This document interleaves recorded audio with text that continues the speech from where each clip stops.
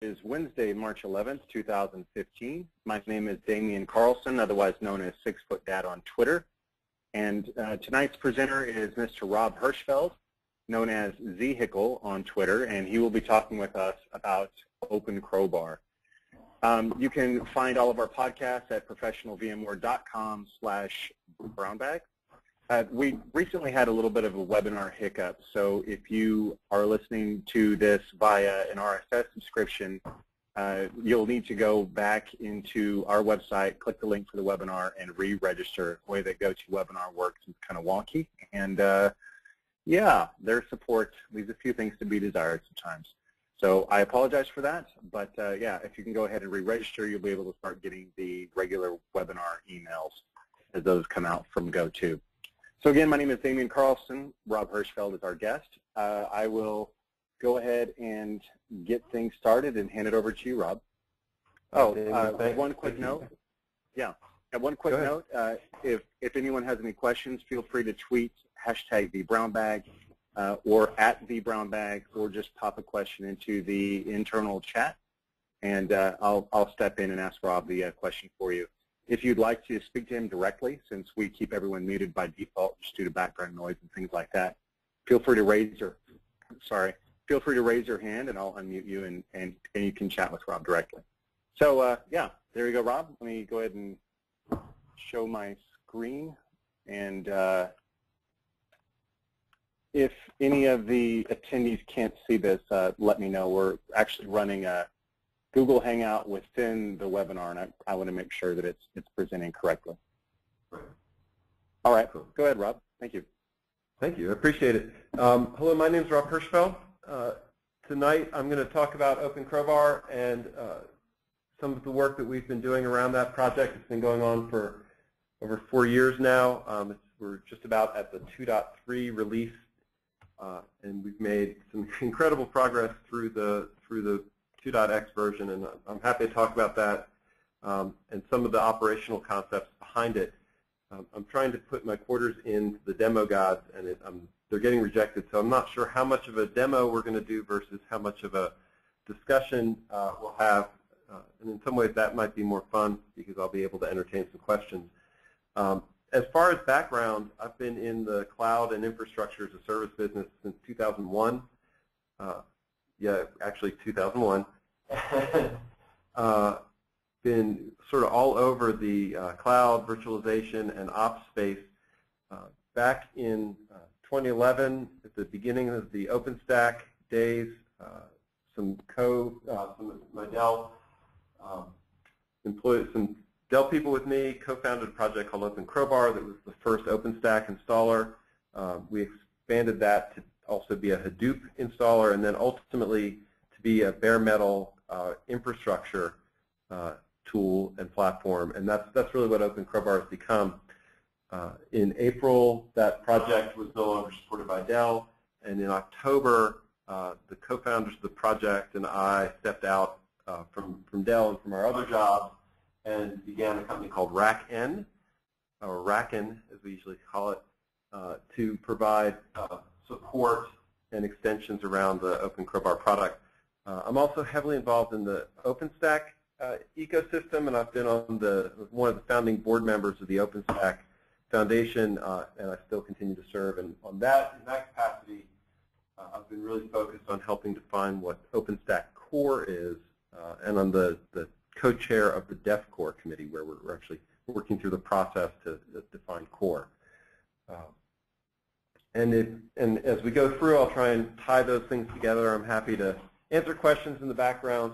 And so I sort of have these twin identities where on one side I'm very focused on physical infrastructure and bringing up baselines and ready state.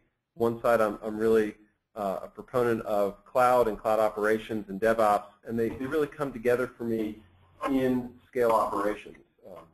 Looks like my demo is going to continue to flake out, so I'm going to jump over to slides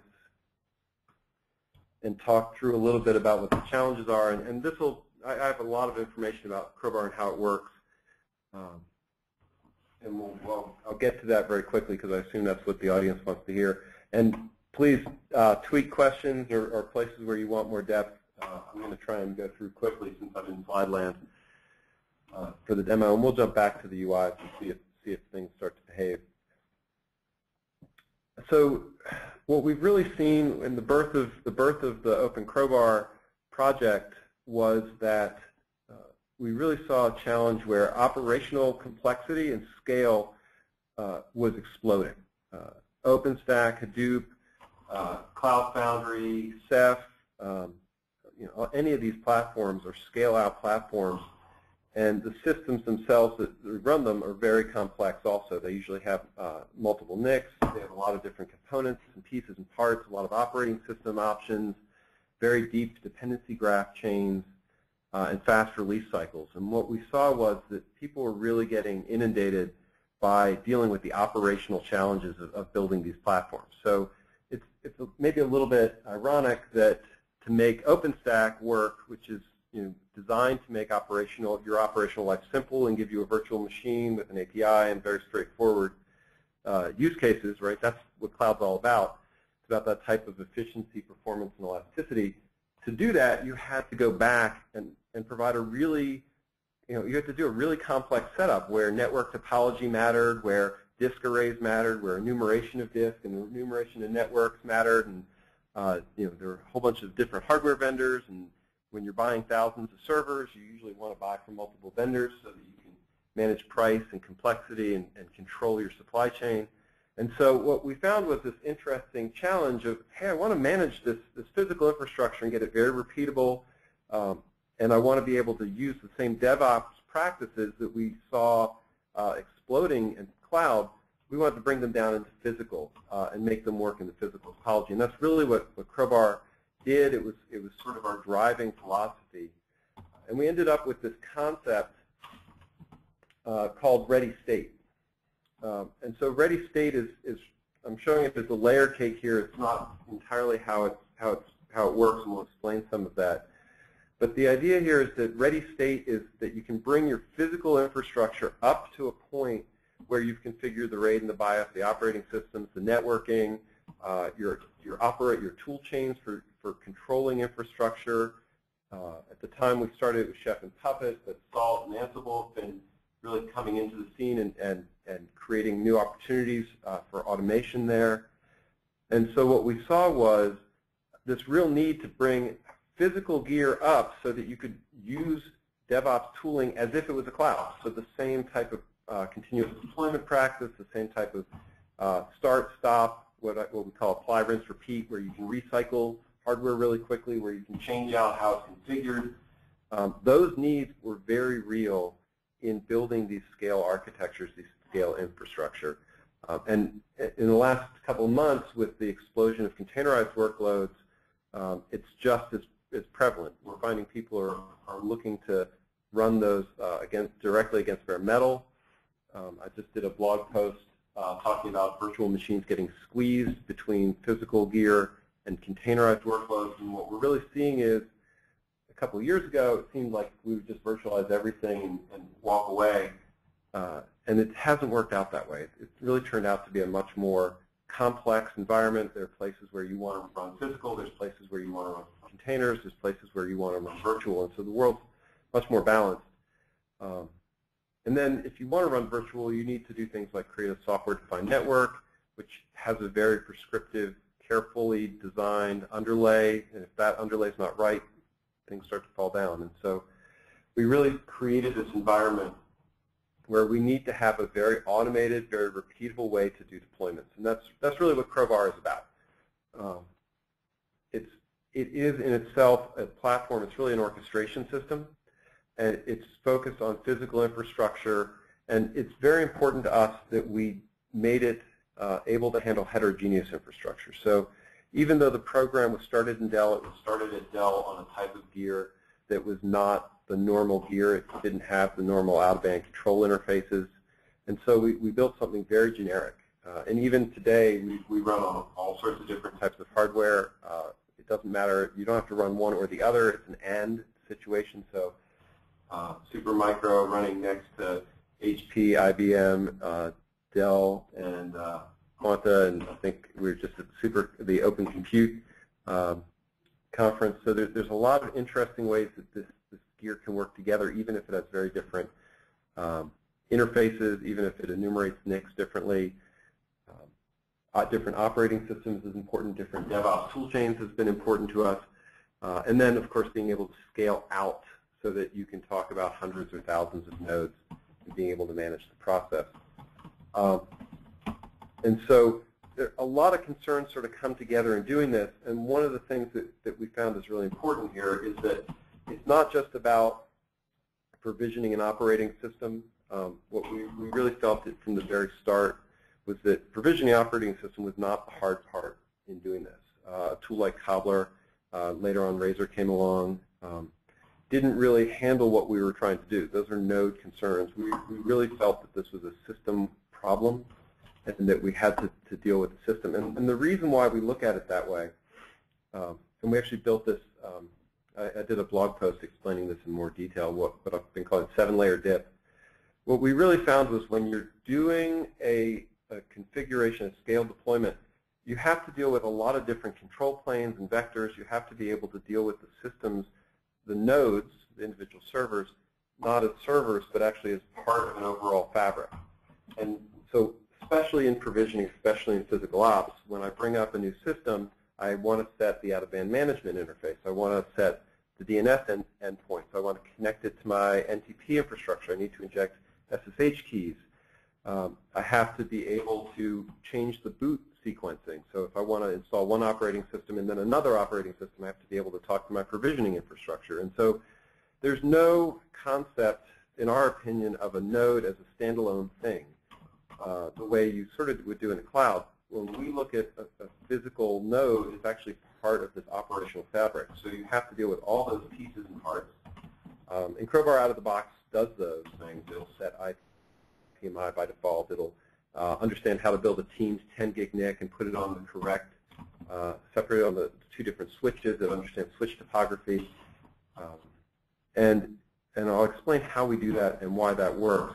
But it's not just doing that on the node and getting it out of Kickstart files really are very hard to maintain and extend. We really took a much more functional programming approach, what we're calling functional ops view to solving this problem. But it's also actually building up a broader infrastructure and understanding that I have to have multiple DNS servers. In some cases, I have to understand that I have different IP address zones. For us, it's laying down IPv6, a new IPv6 infrastructure, which we also include, and sort of making all that happen. Because it's not good enough to say, oh, I'm going to set up 100 nodes today, add 100 entries into my DNS server. What we're really doing is we're working that process so it slows down in sequence. So, for example, when we boot a new machine up, we're going to actually bring up the machine. We're going to do an inventory. We're going to look at everything on the system, let users choose how they want the RAID configured. They can build first 2 disks in a RAID 1 and then build the rest in array 10 or leave them as JBOD. You have to be able to identify which disk is the SSD and then target the SSD for applications. So all that work, all those decisions are things that Crowbar automates and allows you to then build repeatable automation for. And if one of the things that we're a big fan of is rehearsal. If you want to build your automation so that it works in virtual machines first, test it, play with it, make sure everything's going, and then translate that into physical deployments, which is really we consider best practice, then Crowbar also handles that. So we can abstract virtual, treat virtual gear sort of in the same way that we do with physical. And the way that ends up looking is there's an orchestration system that works through each change as a decomposition. And let me see. I don't think my demo is going to come back to life. And I've recorded a whole bunch of demos, and so yeah, my demo is going to just be stuck. And I have some images here that help explain some of that. So the way that Crowbar has approached this challenge is instead of looking at a deployment as a single thing or a node as a single thing, we've really embraced this concept of functional operations. And what we've done is we've decomposed every action within the system into as small a functional unit as we can, and then we treat that as a very as a unit of work. And that those unit of work are done by Crowbar not as a single-threaded pass through the architecture, but in an iterative way. So we actually call it annealing. So it's sort of like simulated annealing would be in a computer science term, where you iteratively seek a goal. We have an operational concept like that, where you can make a change to the architecture, you can make a change to the infrastructure in one of these functional units. So in this case, every green check is a completed functional action, and those functional actions are connected to other functional actions. They can be on the node, they can be off the node, they can run in the operating system, they could run in our pre-discovery. We have a pre-discovery image where we run an inventory, and we can do a systems check, make sure everything's right. We can set the BIOS, we can set the RAID configuration. We can actually do decommissioning and clean the systems up and scrub the disks if we need to. So within each one of these checks, we can do a lot of work, and then we can add new checks. So if somebody has a unique process where they have to talk to an external system, without modifying Crowbar itself, they can write additional logic steps that are included into the sequence. So the sequence is worked through both on the node, but then if you have to go touch other systems, we can touch other systems and make that happen. In a lot of ways, what we've been doing is describing that as a services architecture. So we're actually using console behind the scenes, which is a services registration engine, and we can go in and say, I have it running up here. You can actually go in and register services, operational services, with Crowbar, and then Crowbar, instead of building that service, would use that service. So if you had a DNS or an NTP system, or potentially we're starting to add in more services like a salt master, one of our default configurations installs a salt server in salt master. If you had a salt master, you could just register that service and then use that master instead of the one that we would install.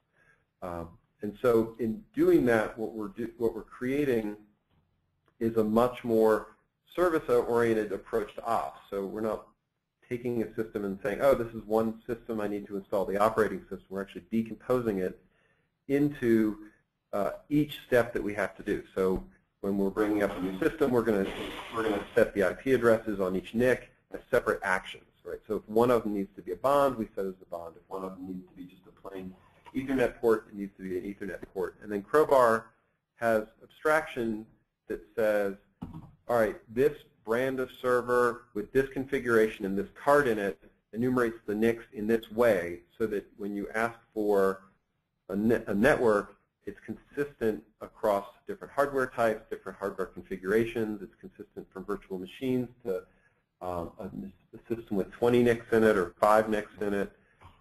And we can also understand the concept of VMC networks and then handle those and route them correctly.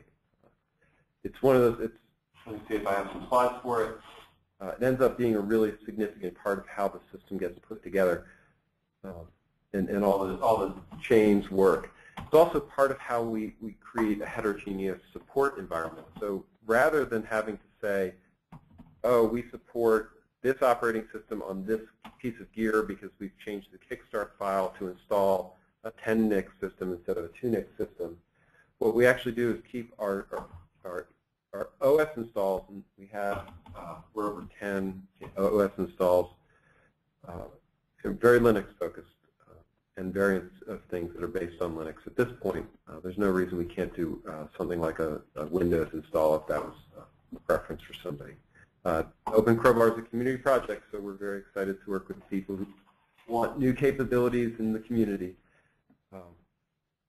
But this slide is meant, it's actually a bit of a scary slide. When you have a system with a lot of pieces in it, you end up with a lot of moving parts, a lot of chains and components.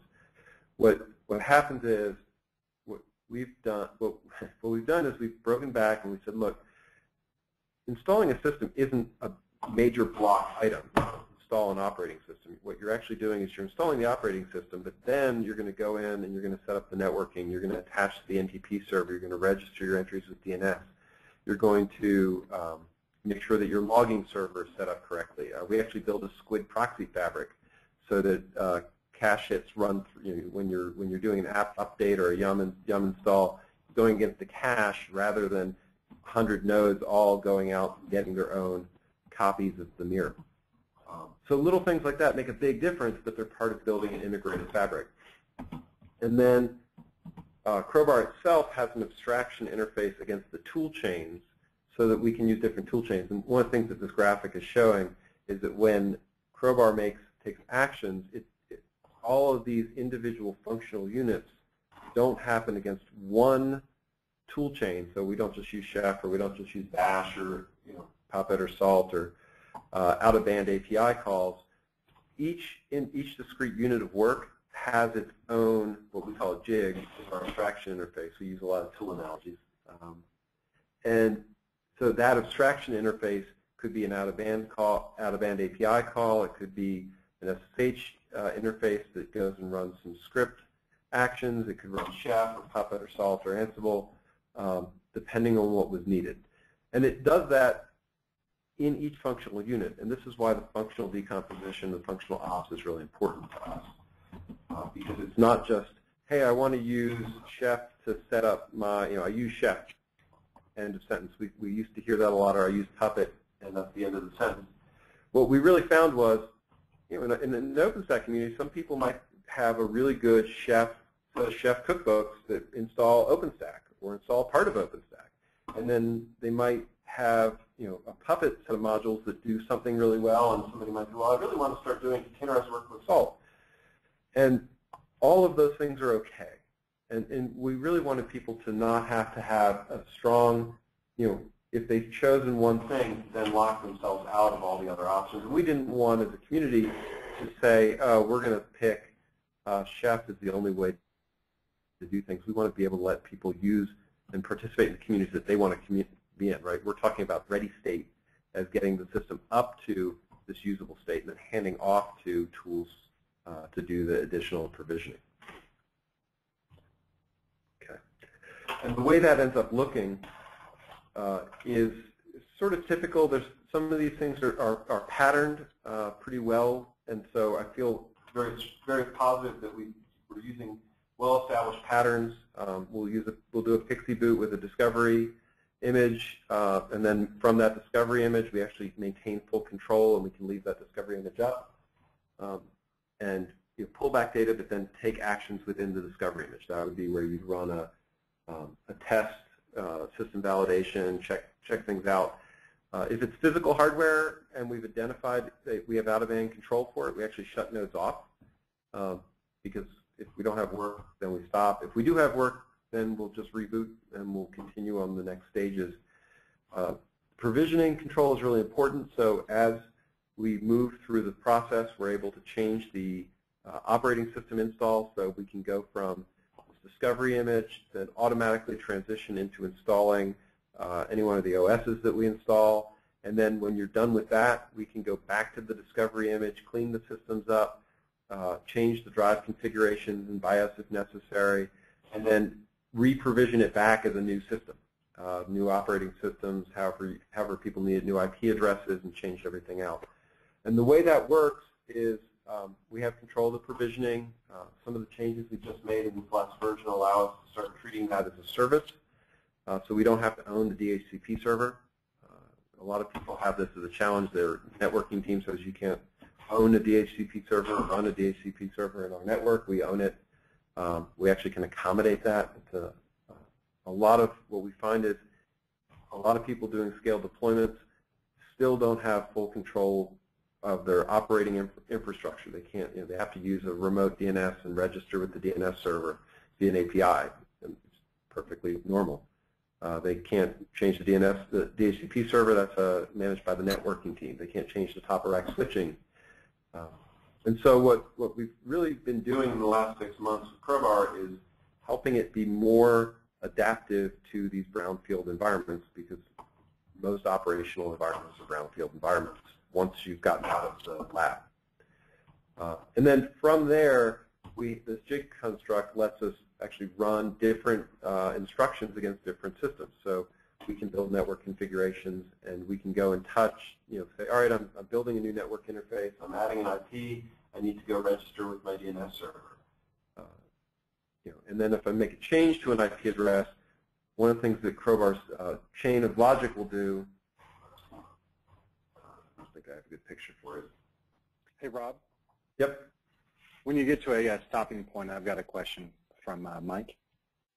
Excellent. I'll wrap up the statement and then I'll stop for the question. So what the chain of logic can do is it can go back and identify that something's changed and then reapply the logic.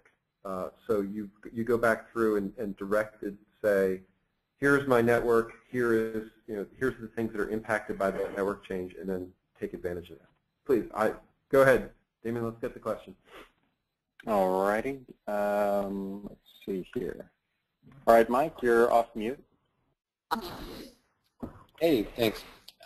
So I had a question. Looking at the slide, I guess that you had a couple back. And you were talking about some of those, I guess you call them jigs, the way you abstract certain things in order to get them done. The one before that, yeah.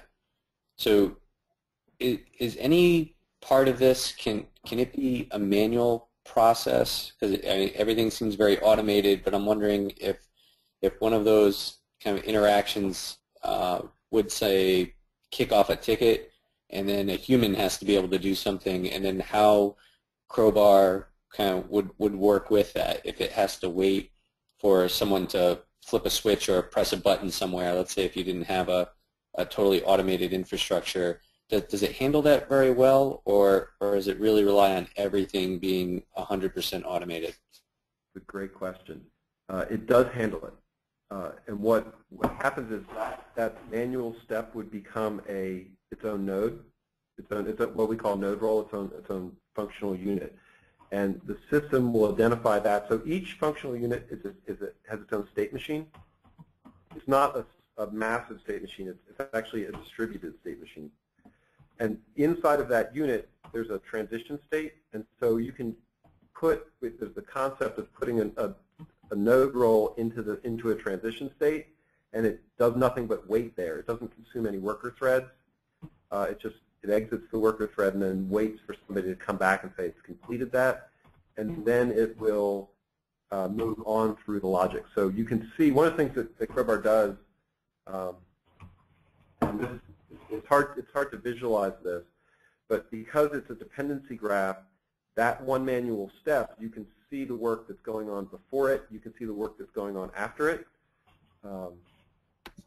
And so you would actually say, all right, manual step, go do, and you can add the logic in to go create a ticket. So you could create a ticket in your a Jira system, and then when that ticket was done, you could come back to Crowbar's API. So there's a very strong REST API for Crowbar, and you can go back to that REST API and say, okay, I've completed that ticket, go, and the system would then pick up and continue the rest of the way through the deployment automatically.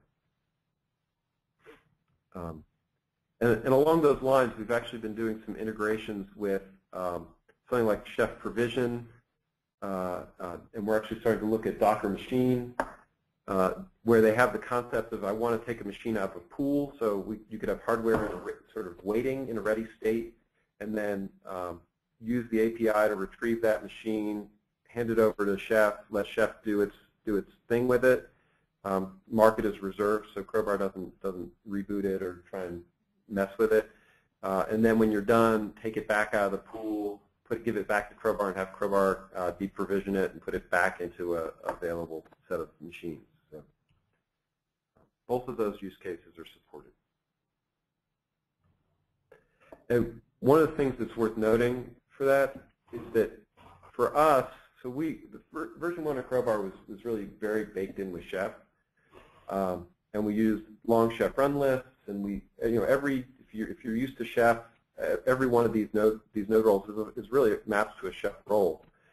And what we found was it was very frustrating to operators to have to troubleshoot a run list of 20, 30, 40 items, and that's what an OpenStack deployment would end up looking like, especially on controller nodes where we had a lot of options. And every one of these, by making every one a discrete action, it fails right there. So if you're having trouble with your action around setting up DNS clients, then it fails right there, and then you remediate, you find out what's wrong, and it gives you very concrete logging about what happened. Actually, I suspect my demo will fail in a way that will actually be informative for this. No, it just died. Nope, there it is. So underneath these actions, so this is actually a single node operation. And what you can see very clearly here is that I know what's been done beforehand. I set up a Chef server. We use a Chef server. It's hard to explain. We actually don't depend on the Chef server except to provide encrypted data bags. We run most everything that we have at Chef and Chef Solo and Puppet. It runs in Puppet standalone because we're working on these very discrete units. And in this case, I can see as I'm setting things up, this network configuration step is in transition, and then I have a whole bunch of work that's blocked. So our goal was to be incredibly concrete and transparent that every step that we were executing, you could see what had happened before, what the dependencies were, what you were doing right now. And this, Mike, to your question, this transition step could be manual. And then what's going to happen next. And what happens next doesn't have to be on that machine. So if you had dependencies to build a cluster and you had to talk to 3 machines before you could continue, or if you were building a salt master and you had a minion, you were trying to install a minion, you could actually say, all right, this minion can't complete until my master's built. So that ends up being shown here. And then the other thing that was very important to us was that we get great logging. So when any one of these actions completes, you get a very detailed log, success or failure of what happened. If something goes wrong, it's happened at a very small unit with good log capture, and you're not logging into the machine to try to figure out, hey, what happened? How did that, what broke? Which part of the chain broke? And importantly to us, if something does break, it doesn't keep running. We actually made the decision to fail and stop because in our experience, most operational issues are actually operational issues. And if you converge through them, you've actually missed something that you should actually have fixed. A lot of battle scars on overlooking issues, warnings that were actually issues. Mike, if you're still on the line, do you have further questions on that?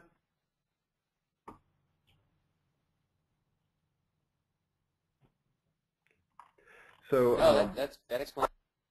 Cool. Yeah, we were really excited to add that. It's a very easy add into the system. And the design for Crowbar is that every one of these roles in the system there's a lot of them because every one represents work units. And every role, I forgot where I was going to go with that. Every role that we add is new work that's getting done. And so we like having all these extra add-ons. Oh, and it's very important to us that you don't have to extend Crowbar core to add custom logic. So the way Crowbar is constructed, there's a core project that has this base logic, and you can use it to do provisioning. Very important to us that it works start to finish, so like IPMI configurations, and you can boot machines and make everything work. But if like the hardware pieces are actually in a separate Git repo, so they're revisioned separately, and if you have custom logic, you don't have to submit them upstream, submit it upstream. You can build your own Git repo and then add in extra roles into the graph and extend things. Because what we want to be able to do is have the core work in the most general cases and then extend where people want. Like some of the commissioning, decommissioning things aren't in the main repos yet. We're waiting to see how that how they should go, if they should go into main repos. We did a demo with PackStack. That's actually in its own repo, and it adds its own pieces. Some of the things like Chef Salt and Puppet, we felt like those were core. And the other thing worth mentioning, since I'm cruising through the UI, is we have this concept of no-ops. No-op is what I call the milestones. We added them really for testing purposes, but then as we got used to how the system operated, we found that they were an essential component to building new orchestration. So a milestone role ends up being a repeatable state that you want to achieve. So your OS is installed, your system is hardware installed, you've installed OpenStack, you've commissioned or decommissioned the system. So we have this really significant concept of saying, I've achieved this state of being for the node, and then you can build logic that assumes that that's been achieved. So you can build things from OS installed up, or you can build things from OS installed down and do things before the OS is installed, or before the hardware has been fully commissioned.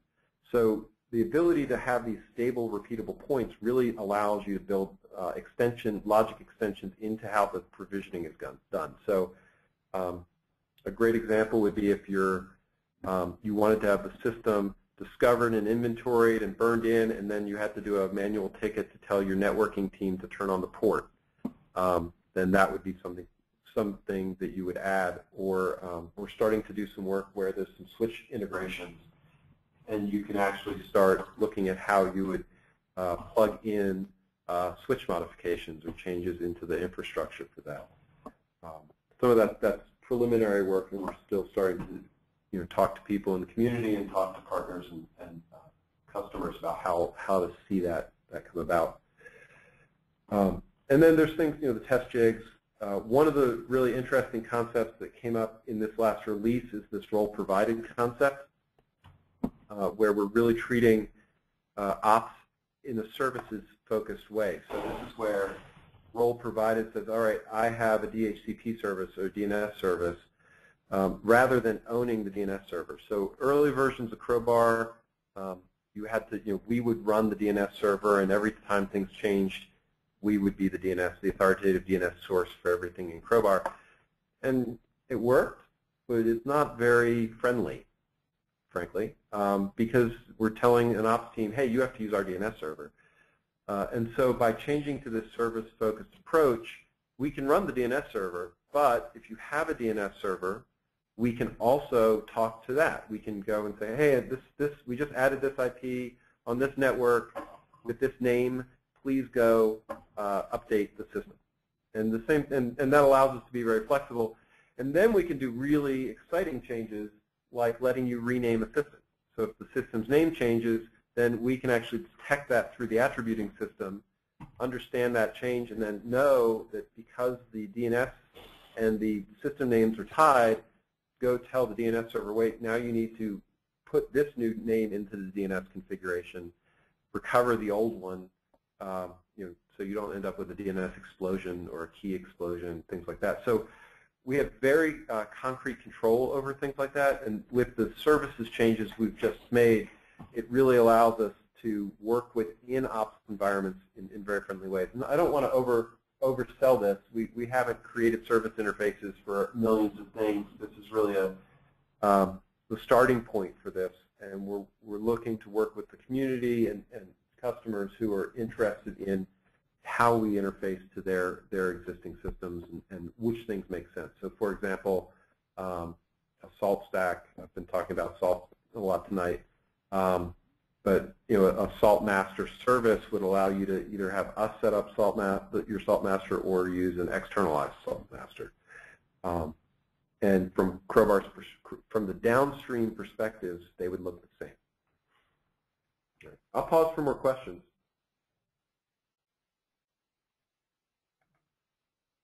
Okay. I'm not seeing any right now. That's fine. And I can go deep and far on these things. Obviously, it's my favorite topic.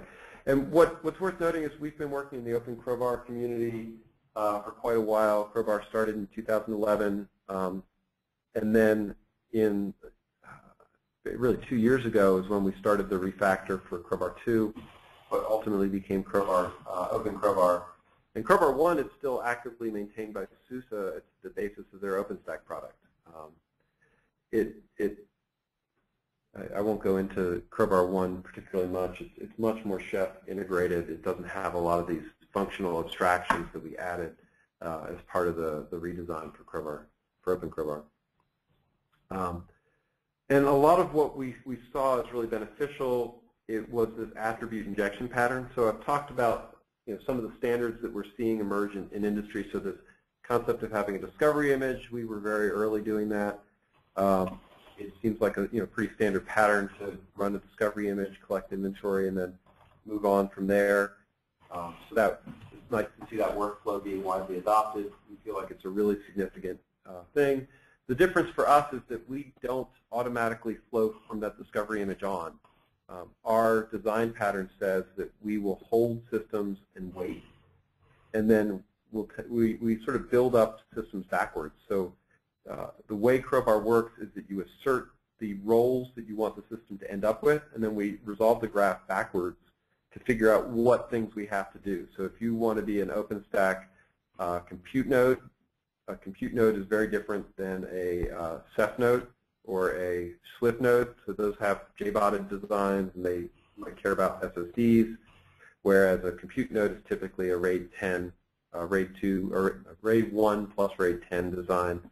And the NIC configurations are different, and the networks that you set up are different. So there's a lot of changes as you go through and look at systems in different ways.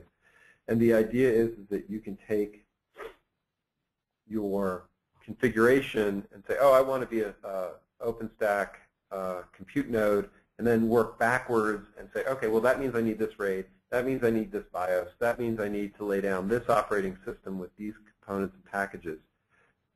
And so that's a lot of what we've wanted to accomplish here, rather than saying, oh, I need to know all that up front, I need to know anything up front. And that's, we tried to do that in the original, our very early days of saying, oh, we're going to walk into a site with a whole bunch of knowledge and information about how it's going to be set up.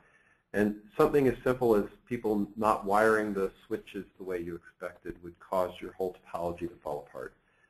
Or worse, people wiring inconsistently and you're not discovering that because you had assumed it was correct. Both of those things were fault cases. And so what we really had to do was work out processes that let you make those adjustments in the field.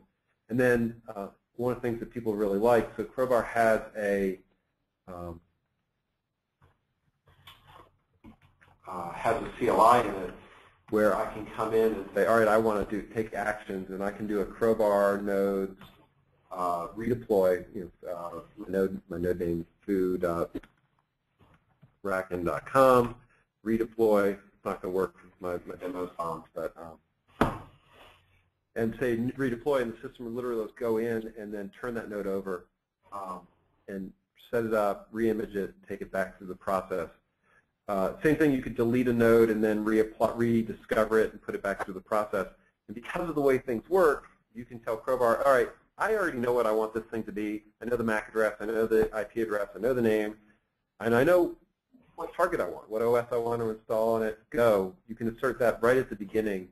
And then when Crowbar discovers that node and it goes through the process, it's going to go all the way through that system and do all that work.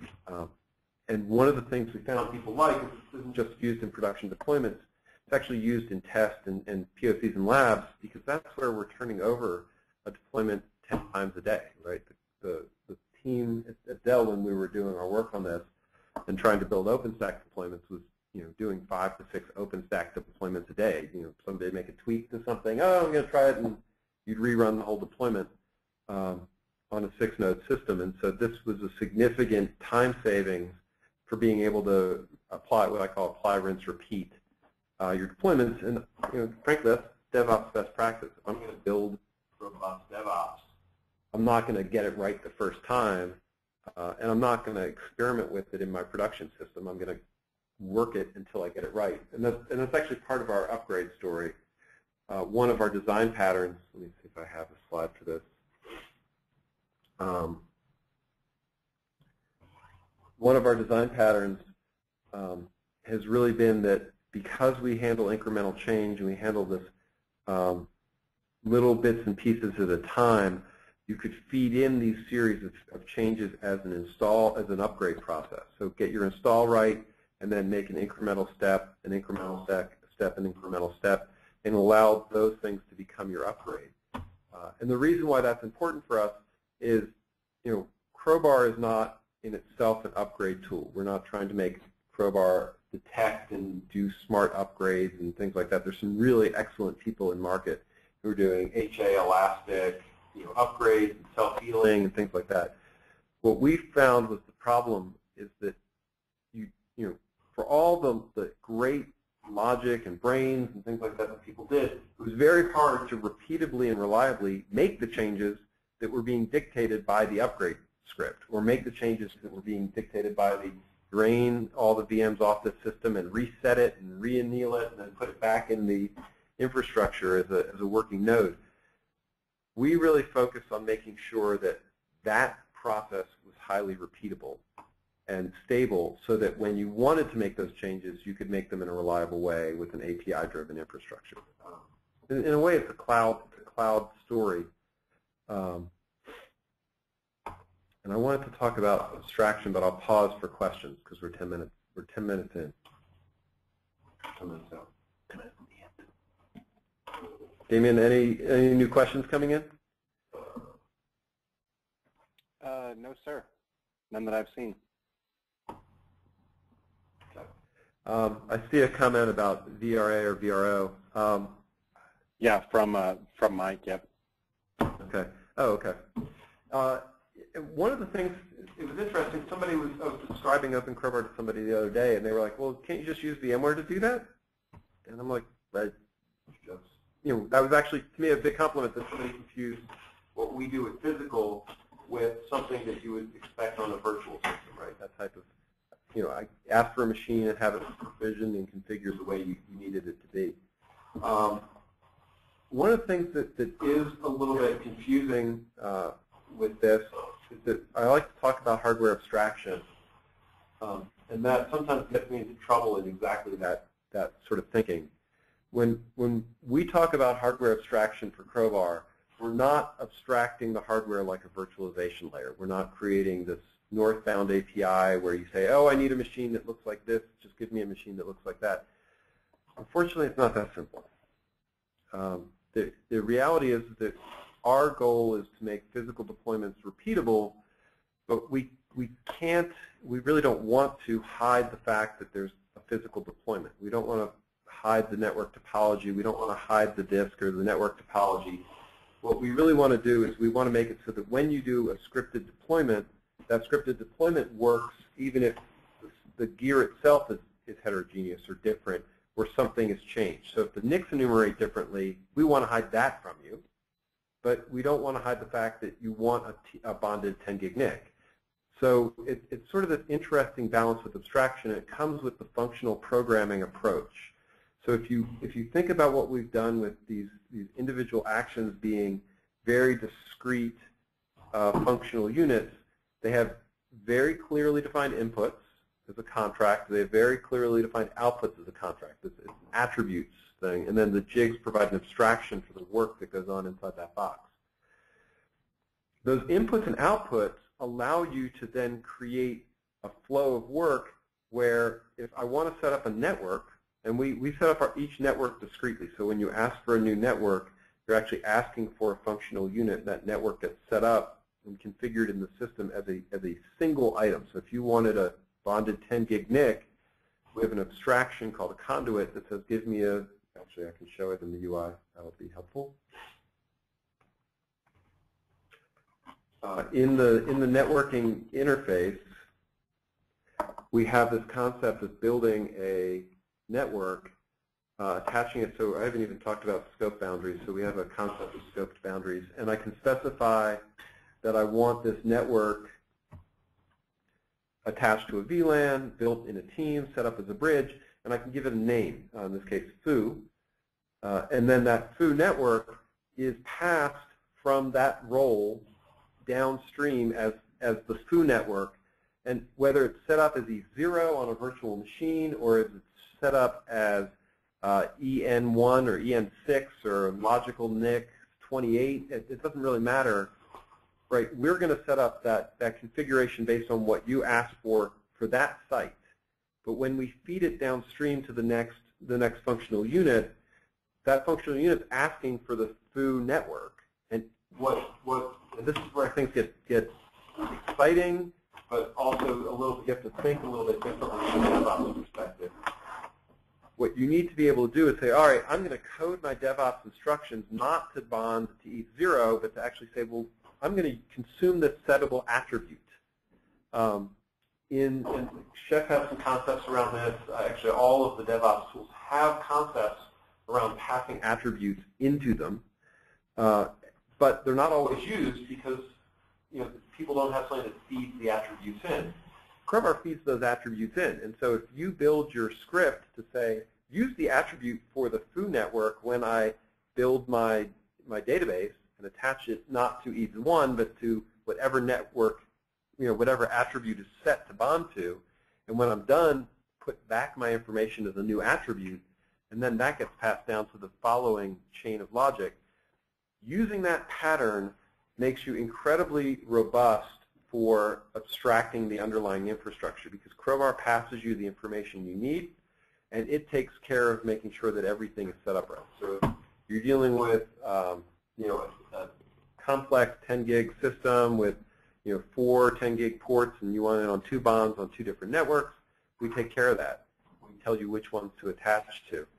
And if you just have a VM that you're testing against with 2 NICs on it, or 1 NIC, we'll set that up and we'll pass it in just as if it was the same network. And so your downstream logic doesn't change.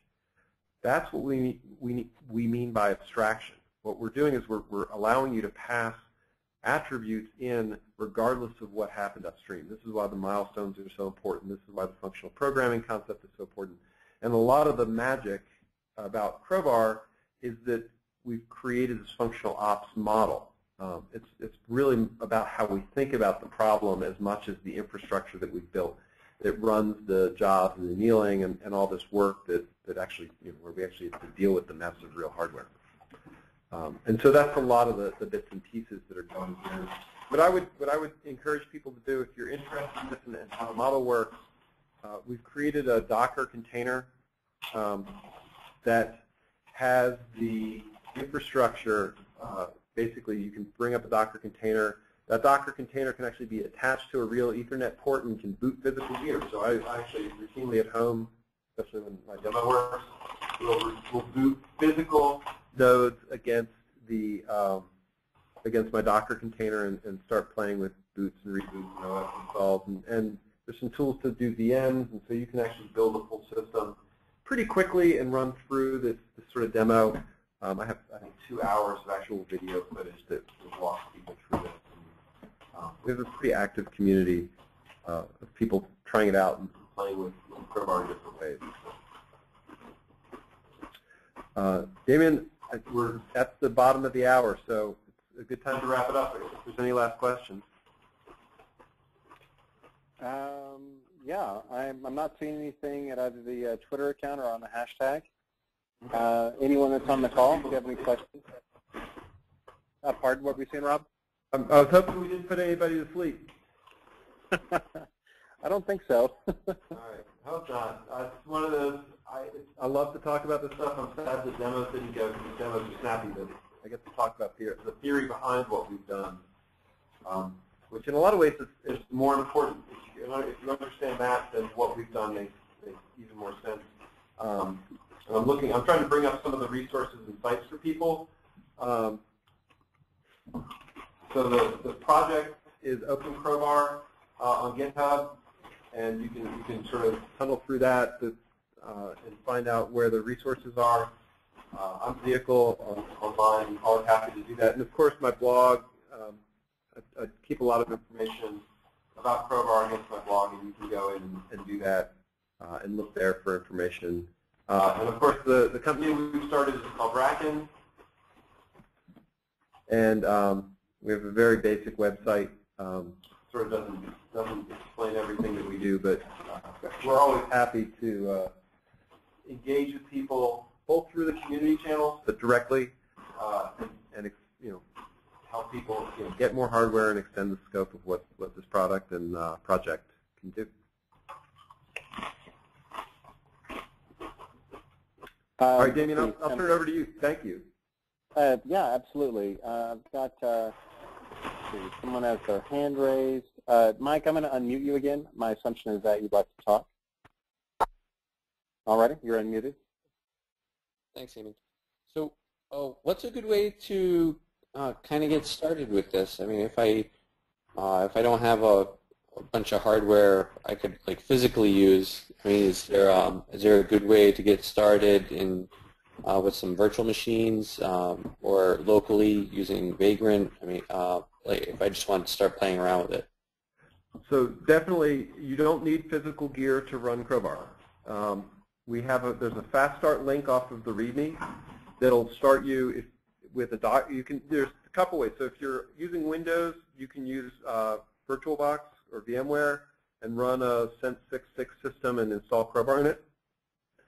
We have documentation for doing that. If you have access to a Linux system, you can do the fast start with Docker and actually just check out the code and boot up Docker, and then you can basically have to download whichever operating systems you want to install, which is a one-time thing, and it'll get you going. But yeah, if you check out the README page, it's very easy to pull down these resources and get started.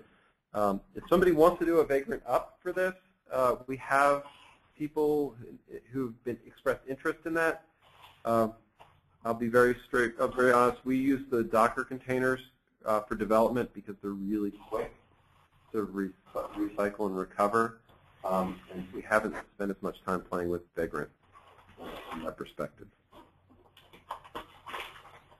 But we'd love to have somebody doing this, right? Open community stuff. Please come. And you'd also be coming in. So since we're just finishing, we use tool names and incrementing letters. So we just finished our camshaft release. So there's a lot. The code's actually in a very good stable spot if you want to play with it. And then we're cranking up. The next release is called Drill, and we have weekly design meetings where we review the backlog of work, and we use all the normal tools. So there's a waffle board with a backlog, and people submit bugs against GitHub, and we burn them out. Is this a pretty well adapted to building an entire your vSphere deployment? You deploy ESXi with this and its associated components? So ESXi is one of the capabilities that we've just been adding as an OS, and I'm happy to talk to you about that. It's not something that's very nascent, but yes, we can definitely do that, and if it's of interest, we can talk about what it would take to build out a full cluster. It's a very cool project. I like it. Thank you very much for presenting tonight. Thank you. My pleasure. All right. Well, I think that wraps up the questions. So just wanted to thank you for your time, Rob, and I thank everyone else for stopping by and for also downloading this in the future. And like I said at the top of the hour, if you have any questions, feel free to tweet at vBrownbag or tweet Rob at Vehicle. Rob, what was your blog address again? It's Rob Hirschfeld. It's robhirschfeld.com. Excellent. I think that's pretty easy to remember. All righty. Well, thanks again, and to everyone, have a good night and a great week. Excellent. Thank you, Dave. Thank you. Appreciate it.